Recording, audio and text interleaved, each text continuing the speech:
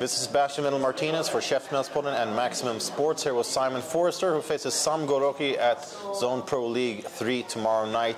And so we appreciate you coming up here on short notice, filling in against a very popular hometown fighter. Yep. And you kind of come in here like a bit of a question mark to many, including Sam himself, who hadn't seen that much of you. Right. For especially the Swedish fans back at home who will see you as a new face, could you sort of introduce yourself a little bit and describe your background? Yeah, well, I'm obviously Simon Forrest. I got into Thai boxing when I was about 25. Had my first, quite late.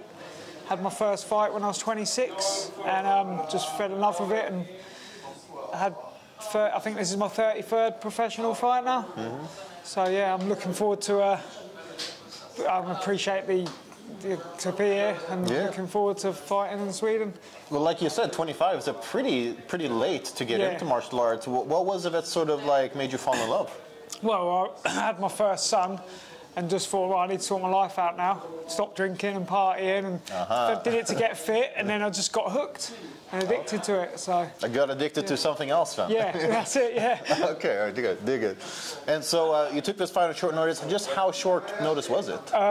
3 weeks. I got the phone call, and I thought, no way, I'm too overweight. I was training my fighters at the time, for they had some big fights coming up, and then I thought, how longer am I going to get offered to fly around the world to live in my dream? So I thought, do you know what, I'm just going to have to do it. So I just had to quickly sort my diet out and just get running and training twice a day and just get fully focused. And 3 weeks, dropped quite a lot of weight, and yeah.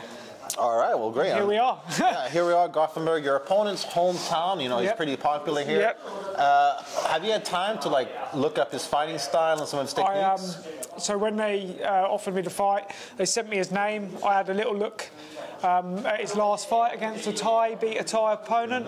Looked all right, but I don't really care. I just love fighting. I just thought, yeah, that'll do. And you're obviously much more experienced than he is in terms of pros. How much of an advantage do you think that'll give you? Because obviously there is a bit of a step up going from amateur to pro. Yeah, well, I've never had an amateur fight, so I just got straight into pro fighting. But yeah, I think I should have the experience as an upper hand. I've never fought in a cage before, so I don't know if he has, but other than that, yeah, I think I've definitely got the upper hand with my experience, so I feel quite confident going into the fight. All right. Well, he prides himself in being a quote-unquote intellectual fighter. He says he doesn't like taking a whole lot of risks and stuff like that. Yeah.